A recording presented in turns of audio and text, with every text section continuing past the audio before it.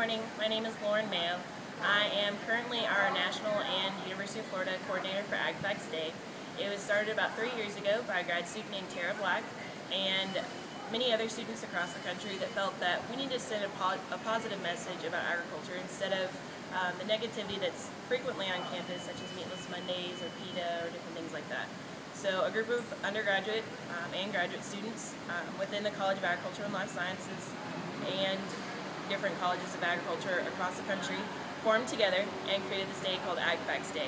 And so on this day we send many of our students across campus to pass out different agricultural products. So for the past couple of months we've gotten sponsors like dairy farmers, beef farmers, all kinds of producers, and different organizations that represent them, and to have them donate some of the items that we have on the table. And then on IFAS Day we pass those items out along with different fact flyers that have about 5 facts or so that just basically catch the consumer's eye and teach them a little bit more about that. We also have at least one big product a year, and so this year it's chocolate milk and orange juice. And it is from Florida, so a lot of students have asked in the past for local products, so that's our effort this year.